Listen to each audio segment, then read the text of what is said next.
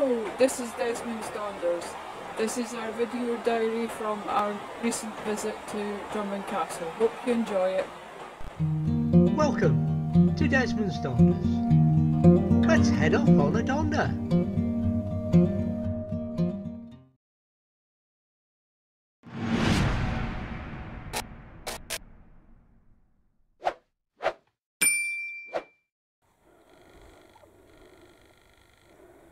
Califer Viewpoint, an overnight stop because for various reasons I can't get in where I want to be tonight, but I should be able to tomorrow. There's Findon Bay, tide out. As you look across the bay and across the firth,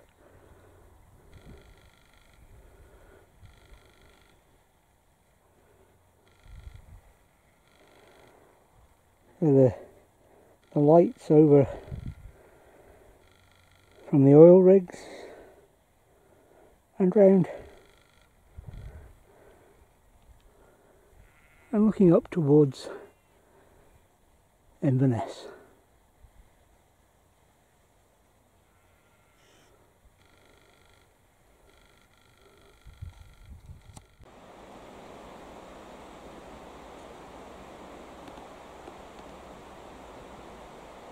We're at the Cloddymoss estate again, this time at Drumin Castle.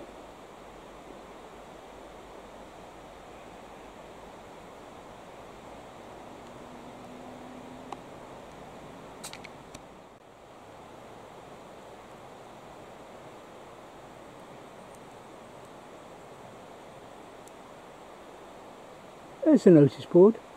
It shows you where we are.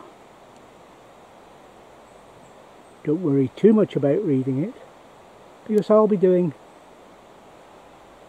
a bit about the history during the video. Through the trees, the bushes and the grass. The river that runs beside the park up. More from there later.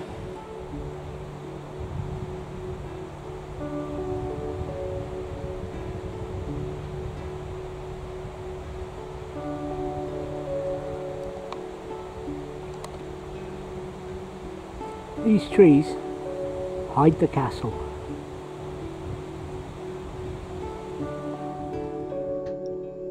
Drumin Castle is a 14th century tower house.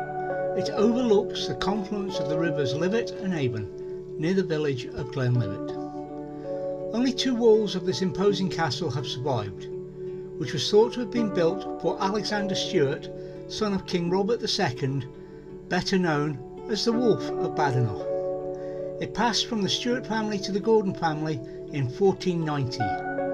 The castle was abandoned in the 18th century and fell into disrepair. Sited as it is on the ridge above the confluence of the rivers, the castle occupies a natural strategic site. It is likely that the present castle is constructed on the site of previous fortifications and may originally have been an Iron Age dun. It is now a scheduled monument. There is little written history on the castle, and what there is can be open to interpretation. However, it is recorded that King Robert II granted the lands of Strathaven, including Drumin, to his son Alexander Stuart on the 17th of July 1372. Alexander Stuart was noted for his temper and harsh justice. He is mostly remembered for the sacking and burning of Elgin Cathedral, as part of a long-term feud with the Bishop of Moray. It is unlikely that he was ever in permanent residence at Drumin, the castle being held by one of his sons. He also owned the strongholds of Lochindorb and Lochen Eiling, and would more likely be resident there. It is thought that Sir Walter Stewart, the Wolf's grandson, built the current castle in the late 1400s, replacing an earlier fortification. The same Sir Walter Stewart, however, disposed of the castle and lands pertaining to Drumin in 1490, when they passed to Alexander, the 3rd Earl of Huntly. The Stewart family continued to live at Drumin and nearby Kilmakeley until the early 1700s, when Gordon Stewart is thought to have been the last resident of the castle. It is presumed that the castle fell into disuse at about this time. The only other notable reference to the castle in the intervening period was that the Marquis of Argyll stopped there with his army before the Battle of Glenlivet in 1594. The ruins have been stabilised and access created up to and into the castle, so it's easy to explore. Behind the castle, in the walled garden, is the Glenlivet Community Orchard, which makes it a great picnic spot on a sunny day. The castle ruins are reached by a flight of steps or a sloping grassy path, both leading from the car park. A longer walk, the Drumin Circular Path, can also be started from this point.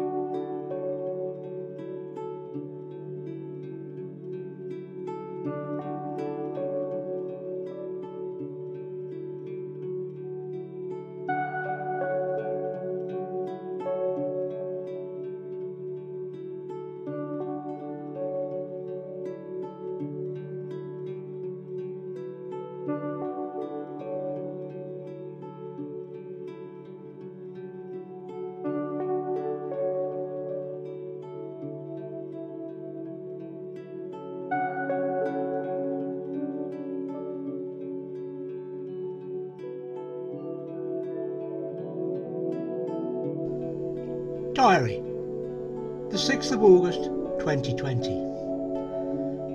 I headed off alone, originally heading for Cloddymoss. However, on arrival it was extremely busy. I headed for Califer Viewpoint and spent the night there.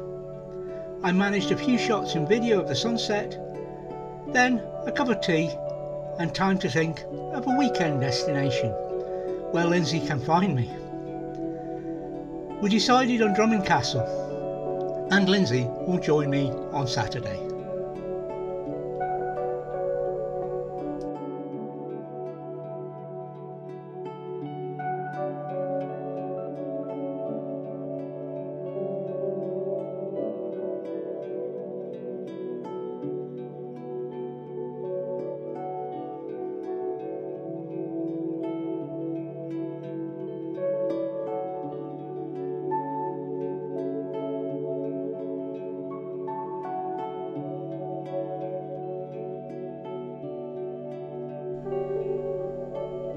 Seventh of August 2020. I spent a slow morning at the viewpoint before heading off to Drumin Castle. There are 1 or 2 cars in the car park, but plenty of room for me. The weather is warm and overcast. Hopefully it will be clear as per the forecast. After lunch I decided to fly the drone and not wait for the sun. I am glad I did, because shortly after I landed the rain started. It continued on and off most of the day, and it stayed warm, and I was able to keep the door and windows open. I listened to the cricket and used my radio gear. The car park was busy despite the rain. It cleared up later and I was able to watch the birds go about their business until late. No wildlife spotted except the odd bee. The river was a constant whisper in the background and a lovely sound to drop off to sleep with later, with the rain having ceased.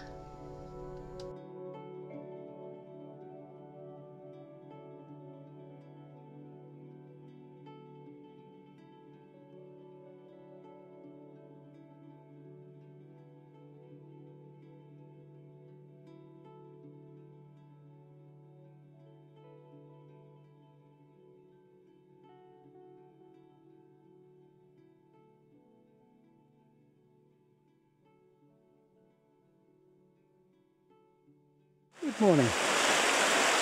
The river Lyric, Drumin Castle, Glenlivet. There's a shop, lovely spot,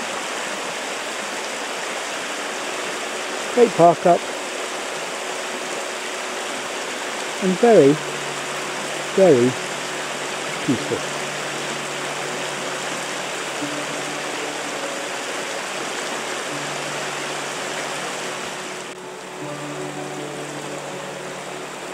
You could say another favourite spot, and I certainly have to agree.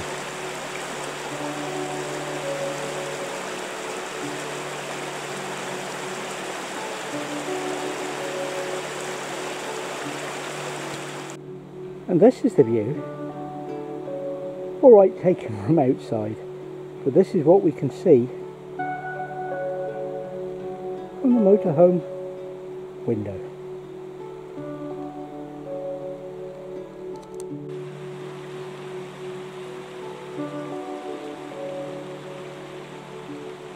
The Riverside Trail. I think it's called the Smuggler's Trail. I wonder what they could smuggle in Glenlivet.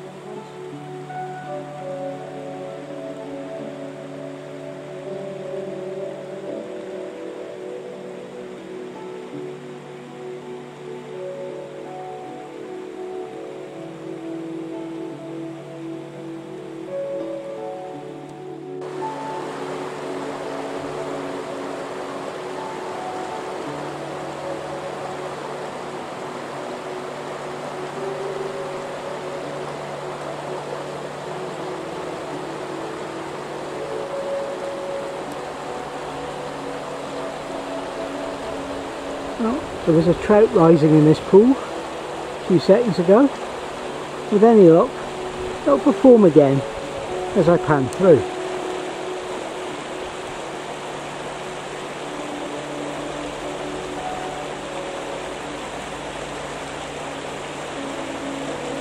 They do say, never work with animals or children. The lovely river Lyric.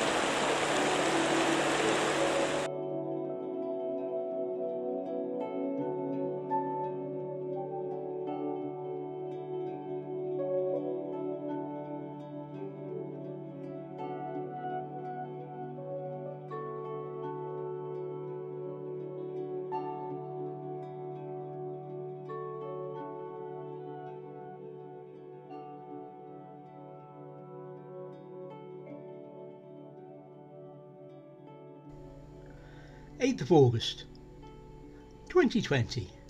Up to do a little videoing, then time to listen to the cricket. It should be an interesting day. The car park is very busy today, but nobody is staying for long. The cricket eventually ended with an unexpected home victory. Craig brought Lindsay in the afternoon and they went up to the castle. Lindsay then went to pick raspberries. I flew the drone while Craig and Lindsay were at the castle, and afterwards Craig left for home and we had a cuppa. Later we walked down by the river and watched trout rising after the hatch. Then back to the van for an evening watching birds and reading. I had a tram and it was soon time to head off for bed.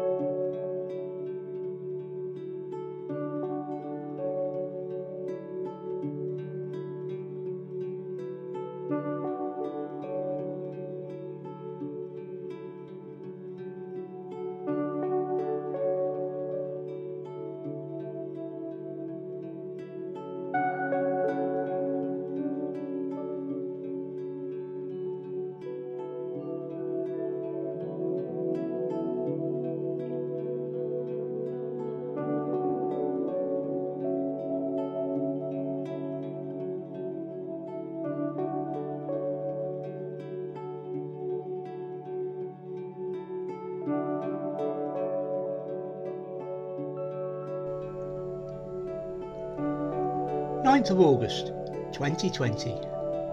Another lovely morning. It's Sunday, so it's RSGB news time.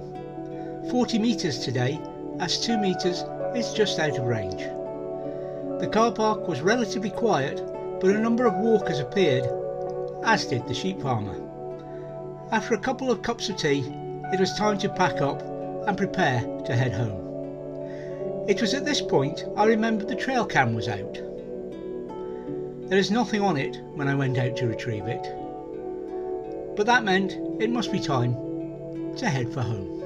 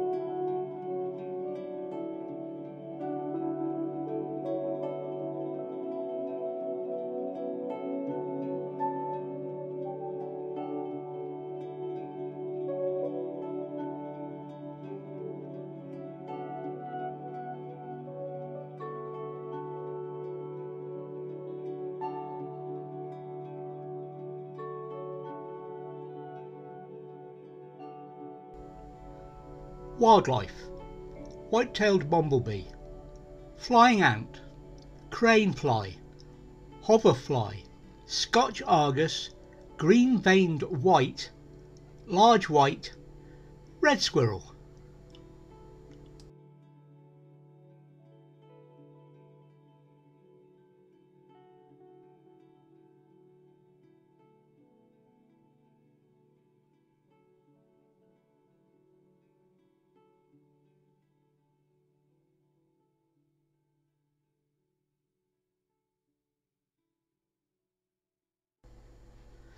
Birds: wood pigeon, carrion crow, swallow, grey-lag goose, rook, goldfinch, robin, blackbird, black-headed gull, jackdaw, buzzard, sparrowhawk, chaffinch, grey wagtail, wren, greenfinch, tree pipit, grey heron, common gull.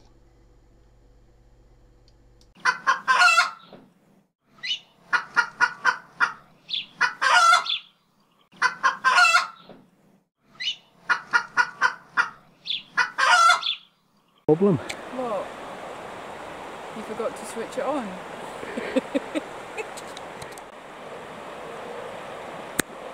Hello and welcome to Desmond's Donders. This week we're at Drumin Castle and here is our photo diary of our visit. Thanks for watching.